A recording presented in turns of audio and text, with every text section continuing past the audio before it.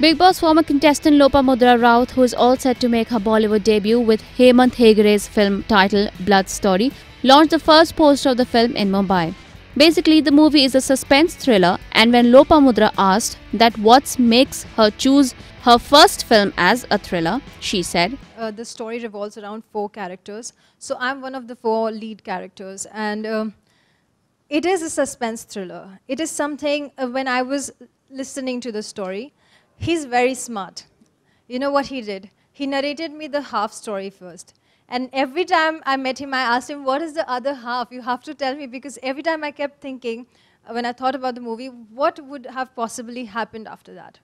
इसके बाद क्या हुआ होगा? और वो सवाल जो मेरे मन में था, मैंने एक audience perspective देखा, audience point of view सोचा, और मैंने सोचा, this is actually a good project to be in because it keeps you so intrigued. Every time he was narrating a story, I was like this, on the edge of the seat, thinking, what next? Ab kya hone wala? And every time I expected something absolutely different happened. So nothing like a project like this, you know. It's a suspense thriller, which generally always does well. So I'm very happy to be a part of it, and I'm very, very, very excited. As usual, Lopa looked stunning in pink outfit at the event.